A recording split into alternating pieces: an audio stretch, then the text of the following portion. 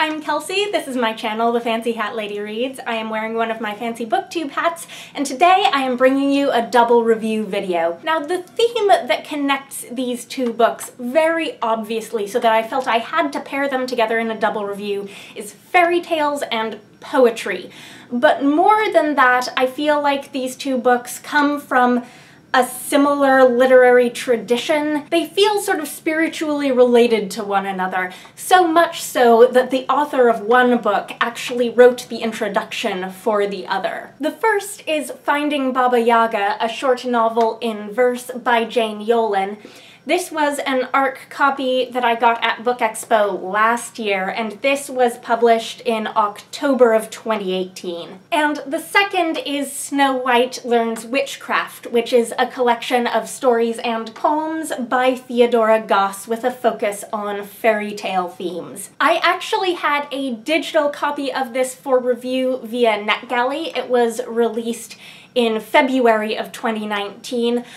When I finished it, it was my first 5-star read of the year that wasn't a reread, and so I immediately ordered this print copy that you see here because I knew I wanted to have a copy on my shelves. And yes, Jane Yolen does provide the introduction to this book. So I'm going to start with Finding Baba Yaga, which I gave a 4-star rating on Goodreads. This short contemporary fairy tale book from beloved classic author Jane Yolen is a departure for the Tor.com publishing line that published it in a couple of key ways. First, as the subtitle indicates, it's told in verse. More specifically, it's comprised of a collection of short poems, some of which directly further the narrative, while others serve more introspective or even playful purposes. Second, it's being presented as young adult, even though Tor.com is generally an adult SFF imprint. Now, I don't know how successful this marketing technique has been for them, but I do admire the effort to support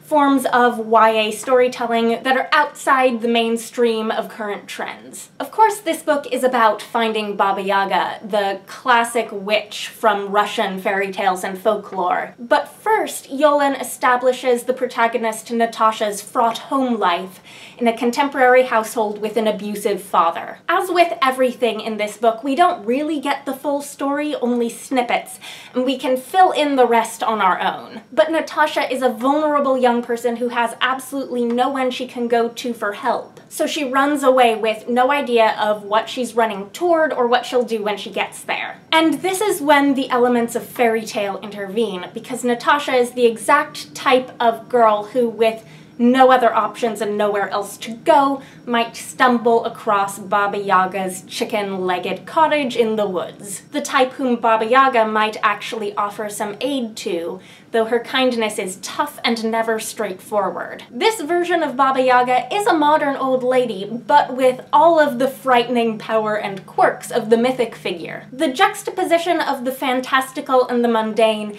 isn't fussed over in this world of poetry, it just happens. And it happens again when another girl, Vasilisa, shows up at Baba Yaga's house, as if straight out of a fairy tale, princely suitor on her heels and all. But while these two girls develop a camaraderie and closeness, they do ultimately have two very different destinies and roles to fulfill. A major theme of Finding Baba Yaga is language itself. At home, Natasha's father polices her language, washing her mouth out with soap when she uses a bad word. And throughout the poems, Natasha longingly comments upon others' use of language and that richness that she's been denied. Baba Yaga ends up giving her both the freedom to revel in crude language and the tools to tell a story through poetry, which may be comprised of lies in service of a greater truth. By the end, you may wonder, if these are Natasha's poems,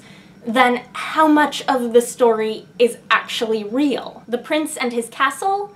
Learning to fly in a mortar and pestle? The witch herself? Yolen's message, and Natasha's, is that it doesn't really matter. What matters is that Natasha has found, through trials and tribulations, a place to belong and perhaps even a calling. Now, hearkening back to the idea that this is YA, I would call this a unique approach in YA storytelling, except that when pressed to think of it, I've actually read another book that's pretty similar in some ways. Psyche in a Dress by Francesca Lia Bloch is similarly short and told in poetry, juxtaposing Greek mythology onto a gritty contemporary story in a way that makes you question how much is literally meant to be real. I think that Yolen's book, like Bloch's, will probably work better for some teen readers than others, depending in part on pre-existing knowledge of the underlying folklore, as well as a willingness to commit to a less straightforward form of narrative. But really, any fan of fairy tale fiction, regardless of age,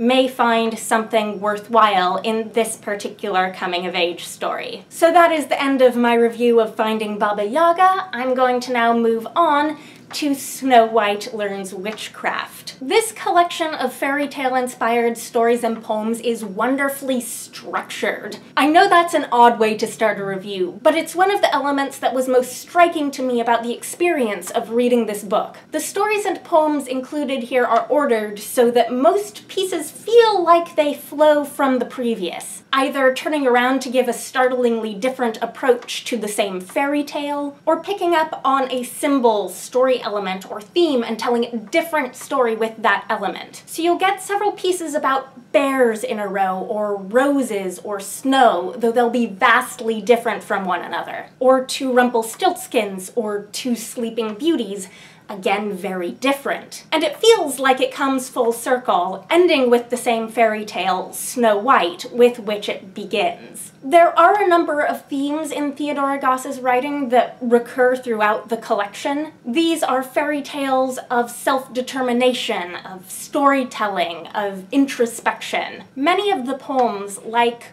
for example, Thumbelina or The Sensitive Woman, feel like they must be very personal, leading to a sense that you've been allowed inside the author's private world. But you can see the same authorial voice in even the strangest fantasies, and it all feels very of a piece. In case it isn't abundantly clear already, I loved everything about this book. I don't think that the feeling of Goss's writing itself differs significantly between the stories and the poems, so the style feels very cohesive. That said, the poems are more likely than the stories to feel like snapshots, extrapolations from one idea in a fairy tale, or explorations of a character's perspective, while the stories do have fully developed narratives. I think that with the poems, it's probably helpful to come to them with a strong fairy tale background, since they don't necessarily stand alone from the source material as well as the stories do. Loosely, about half of the total pieces in this book are original to this collection. That said, the 5 longest stories that serve as the centerpieces of the book are, with only one exception, reprints. 2 of them I'd actually read before, and I am pleased to report that they are just as good on a second reading. So to go through those 5 longest stories in order,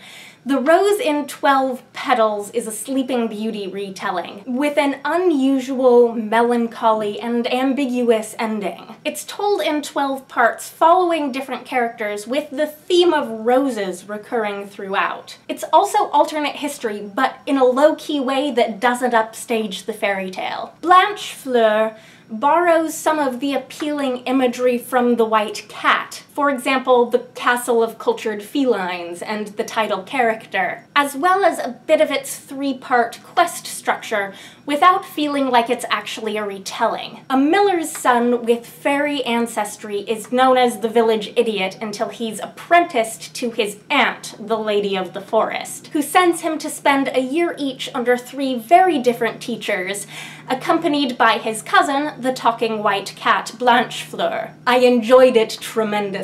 Red as Blood and White as Bone was the first reread for me. You can read it for free online at tor.com, so I'm going to link it down below. And it's an original fairy tale as far as I can tell, though I will admit that I won't always recognize a retelling's source material. Set in a fictional European country as World War II looms, it's about a serving girl who takes in a woman whom she believes to be a princess in disguise and helps her to attend a royal ball. This one is ultimately about stories and the passion to learn and preserve them, but it gets bloody and disillusioned along the way. The other Thea was the second reread for me. It first appeared in the anthology The Starlit Wood. It's a contemporary story based on Hans Christian Andersen's The Shadow, and it's about an alum of a school for witches who returns to campus for help during a gap year. Since her grandmother's death, she's felt apathetic and depressed, and she's told that she will continue to fade away unless she can retrieve the shadow that her grandmother cut away from her as a child. A journey that takes her into the Fae Other Country. Along the way, she has to learn to think for herself and use her skills as a witch.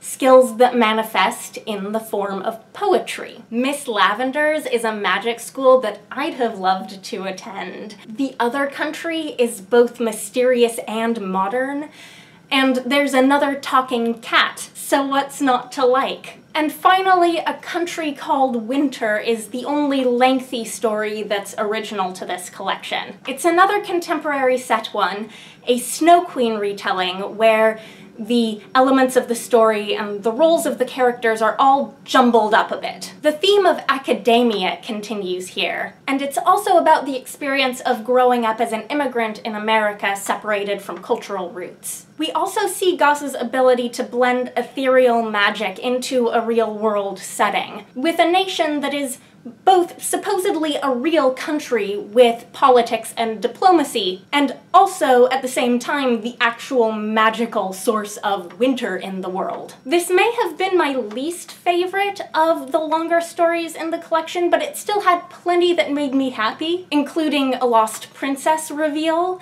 and an ethereal, mythical female Santa Claus figure. I can't talk about all of the poems here, or even most, since there are so many. But I'll mention that my favorites, at least this time through, included Thorns and Briars, about keeping one's heart in a box, Goldilocks and the Bear, a more straightforward narrative retelling about the lifelong bond between a young thief and the bear cub who helped her escape his family's home when they were both children, and The Nightingale and the Rose, a gorgeous take on Oscar Wilde's fairy tale of the same title. But I can imagine that different poems would stick out to me if I were to reread this book at a different time in my life, just as the stories that were rereads for me this time around struck me slightly differently than they did the first time. It's very hard for a story collection to rank a full 5 stars from many reviewers, myself included, because inevitably some pieces will seem stronger than others or appeal more to the individual reader. The miracle of this collection for me is that there wasn't a single dud. Every story and every poem feels like it has something precious to offer, be it intellectually, emotionally, or both. And Goss is a writer in whose hands I feel safe. Not because she doesn't take the reader to dark places, she does, but because she leads you through them and out the other side richer for the experience. So that's it. That was my double review of these 2 books. Let me know if you've read either of these and what you think. Let me know if you're planning on reading them. Anyhow, I hope you're having a nice day. That is all. Bye for now.